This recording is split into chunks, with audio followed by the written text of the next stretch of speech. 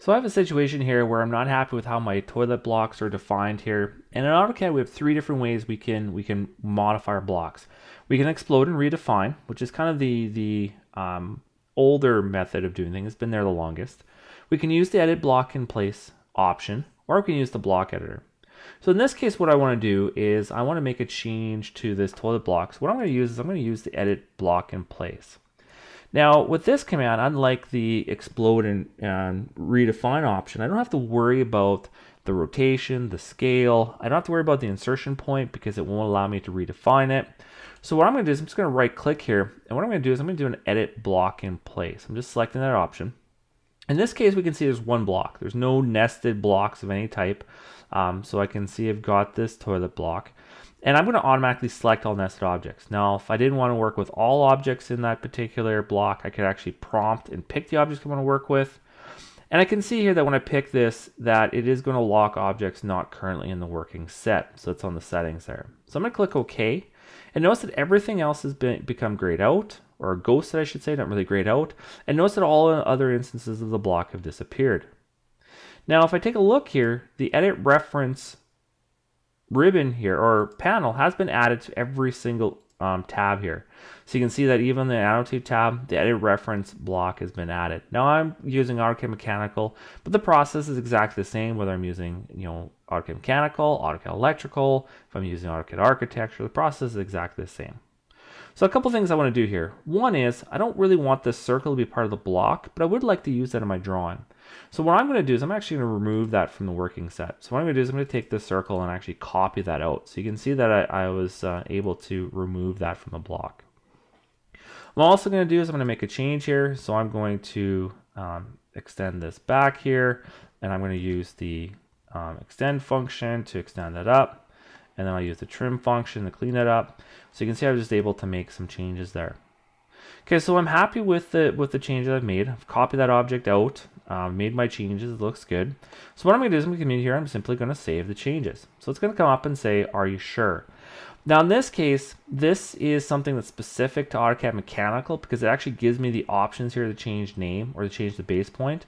This feature here is specific to AutoCAD Mechanical, so you won't see this if you're just using AutoCAD or if you're using some other flavor of AutoCAD. So I'm going to click OK, and what I can see now is notice that the block has updated, and notice that the circle is now free. It's not part of that block anymore. Okay, well, I'd like to kind of redefine this block. So I'm going to explode this actually, and I'm going to make the first block here, and let's just call this toilet seat. And what my base point is, my base point is going to be here.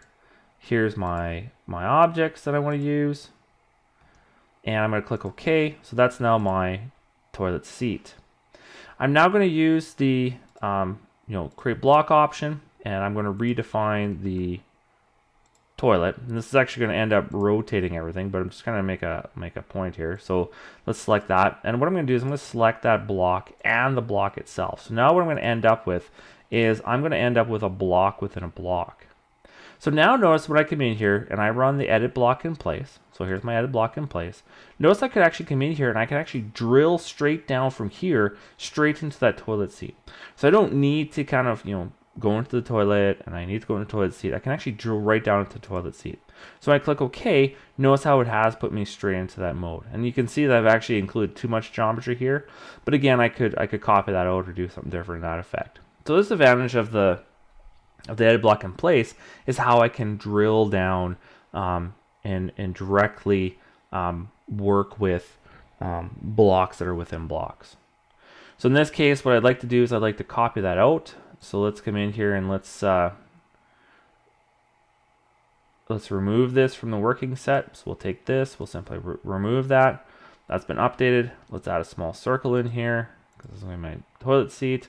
I'm going to save the changes, click OK, and notice how that has been updated in all instances.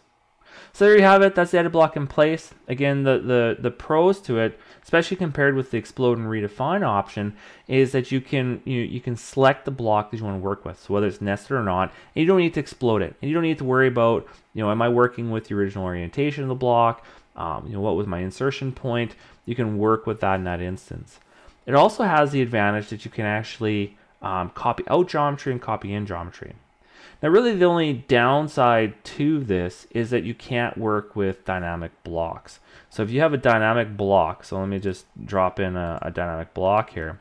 So I can see that I've got this dynamic block here. If I right click on it and I do an edit block in place, I can see I'm doing a reference edit, and you can see that it's got custom block properties. So you can see it's going to break the link to the original definition and create a new block definition. So you're actually going to get a static block based on the geometry. So the edit block in place cannot be used with dynamic blocks.